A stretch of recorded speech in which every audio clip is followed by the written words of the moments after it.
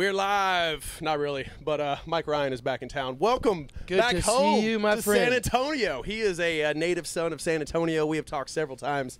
And, dude, we're so excited to have you back at Thirsty Horse tonight. Obviously, we're not in Thirsty Horse. We're on the bus. But what's been going on, man? Let's just catch up on music and life and just everything. Busy summer. We've been rocking and rolling, enjoying it.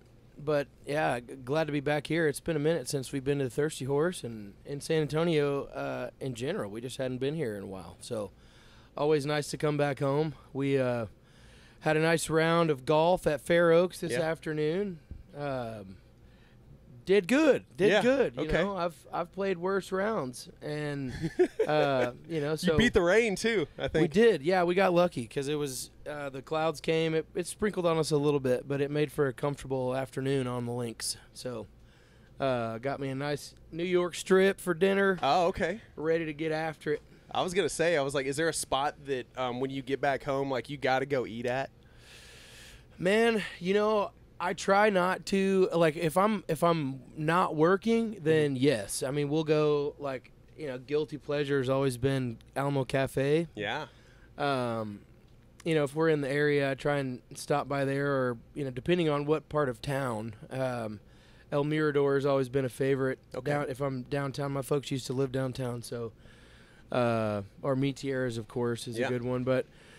Yeah, on show nights, though, I try not to indulge too much because it's hard to sing over a full belly. That's right. Of Mexican food anyway. So I kept it light tonight with the steak. And I think having the steak is kind of the way to go. Like Michael Jordan would always have like steak, baked potato, or something before a game. Oh, yeah. And I think before a night of like hard honky-tonkin', if you go with like a sirloin or something in a salad, then you have enough protein and enough to kind of get you through the night. Got to drink water and stuff, of course, too. Strip and a Caesar was what I went with tonight. Strip and a Caesar. That is the new go-to right here. I've never called it that, but that's great, man. Well, good deal.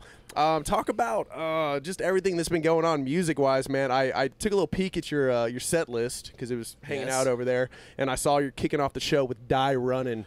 And, dude, like, when that came out, I was like, this is a banger. And we're playing the shit out of that. I'll edit that on Texas Made, and like we still are, dude. Like that is a great song. Talk about that song and how energetic the shows have been since you put that out in the new record. Man, so that was one of the first singles that we put out off of this the Long Cut record, and pretty much right away it made its way into the beginning of the set. It's bounced around a few times, but starting the set with that one has been a recent favorite. It kind of sets the tone for the night, I feel like, and yeah, it's good, man. This has been a great summer. We've been playing all over the place. We're about to go all over even more. So we're kind of all over the country, going out to California and Midwest, Northeast. We got a bunch of shows that we're playing with other acts too. We're going out with Brantley Gilbert, Miranda Lambert. Got some other stuff with Pat Green and Josh Abbott, a bunch of festivals, and then, of course, our own shows in between. Yeah. So it's going to be a busy rest of the summer leading into the fall. But, yeah, man, things have been going great. I've got in August we're going in to start recording on the next record. Okay. And I don't have any kind of a timeline for that yet, but whenever we get closer, I'll definitely keep you in the loop there. Yeah. Whenever we get new music out, you'll be among the first to get it. Very nice. Love that. Yeah, man, it's been a good time. This Long Cut record's done a lot of cool things for us and taken us some places we've never been before and brought us back to a lot of our regular spots as well. And so we're excited about it, but new music is not far away. Good. Well, I always see your stuff on social and everything, and the last time that we were actually able to sit down and talk, it was at Rodeo, and I really think since that opportunity to play AT&T Center at the time, and then like moving forward, dude, like you did the show with Morgan, and then you've been out with Jordan Davis, and whoever is booking all this stuff, like they're able to, and you said like you got BG and Miranda and everything, like dude, they're able to pair you with such great people. Like, man. Dude, like, and what a great opportunity for you being a Texan to just get out and show more folks how we do things. Heck yeah. No, man, we've been very fortunate getting to play some really cool shows, and yeah, we're enjoying ourselves thoroughly in the process. Yeah. So Yeah, man. All right, I'm gonna put you on the spot a little bit. Tell me like your top 3 non-Texas artists that you've been able to play shows with, like your favorite Oh man. so far. Well, Brantley, we played a couple shows with him last year, and that was I don't want to say a surprise. Like I didn't think we would get along, but we just haven't really ever crossed paths. But the first time that we showed up, like we got there in the morning, and their tour manager came and found us. He was like, "Hey, man, whenever y'all are up and around, Brantley's really looking forward to hanging out, and we're setting some stuff up for y'all to get together." It was like, man, it's really cool. Like he didn't have to do that, you know, and to hear that he was well aware of who we are and what we're doing and really wanted to meet us and hang out. That's just always a nice surprise because you never know how it's going to go when you're on the bill with some of the bigger acts that we play with. And he was just really cool. Of course, I guess this doesn't really count as a non-Texan act because Miranda's from Texas. But But, obviously big with, Nashville for a long time and stuff, too. Sure, and we just played with her last week in Midland. It was great to reconnect with her. And always a pleasure to get out and mix it up.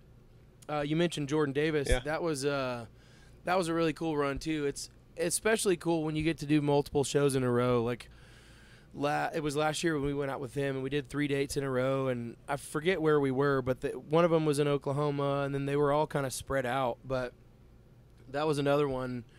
We were playing all arenas, and so they have a lot more room inside, and they would set up a pickleball court every day at sound check, and so they were just going hard with the on pickleball. Yeah, and Did not expect that, actually. No, I didn't actually play any pickleball. You're like, what is this? I've still yet to play pickleball. It looks like fun, but it was just really cool. And Jordan too was just like really accommodating, man. It made a effort to meet up with us every day and hang out and just like shoot the shit. Nice. So, I don't know if I fully answered your question. No, that's good. I think Brantley though too. Check it out. I don't know if you realize this or not, or I don't know if people get confused, but you and Brantley and Jordan, y'all all kind of got the same thing going on. So it's like when you see each other, it's like that meme with the Spider-Man. Right?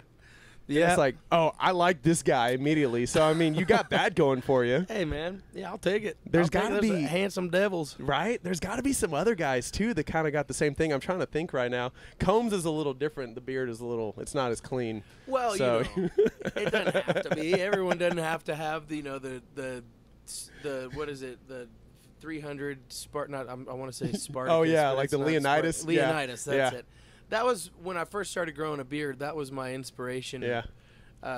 And I don't hold the same stature. I've got a little more meat on the bones and a few hundred cheeseburgers ahead of. Hey, there you go. Leonidas. The strip and the Caesar. Yeah, you bet. Yeah, that's what it is. No, man, we like it anyway. The beard isn't going away anytime soon. Okay, good. Yeah, keep it, man. And I'm sure. You just keep doing that, and there's going to be other folks too that you see him and you're like, oh, this guy's here to rock, and you just feel it. So Heck yeah. That's good, man. I'm like super excited for you, and like I always tell folks, I'm like, dude, like Mike Ryan is so good, and his songs are so good, and it's like for you to get out there and for more people to hear your music is just great for everybody. That makes San Antonio proud, man. That makes me proud. It's good to hear. Just to be from here, and you're from here, and all that good stuff. I don't want to get mushy on you or anything like that. But how many songs? Let me ask you this real quick. How many songs you got like stockpiled right now? Can you tell me that? Like for the new record you're looking at. So ready to go. I think we've got like 7 or 8, but I've got a few, like maybe 2 or 3 others that are in some form.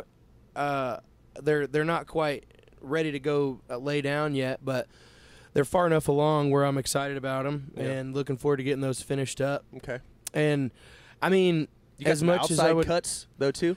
So I don't have any yet. I mean, I've always been open to that. Yeah. And you're writing everything though. Sure. Okay. Good. Yeah, man. Good. And so whenever we get closer to recording, we'll probably take in some outside songs just to listen a little more. But yeah, man, I've always tried to be as involved as I can be on the writing side, and a lot of what I've written over the last 10 years has been co-write, so it's not like 100% written by me.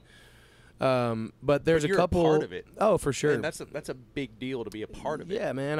I just always have appreciated writing, and you know, the stories that I'm telling when I involve other co-writers, they can't be 100% just true to me because the other guys are saying their thing too. So, but it's just always been important to me to be involved there and to try and to write as genuinely as I can for what we've been doing over the last 10 or so years. Yeah. 10 plus years. Been a little bit. But anyway, man, yeah, it's exciting. But with the album that we're about to record coming up, we're definitely going to start listening a little more to outside stuff as well. But I'm pumped about getting back in.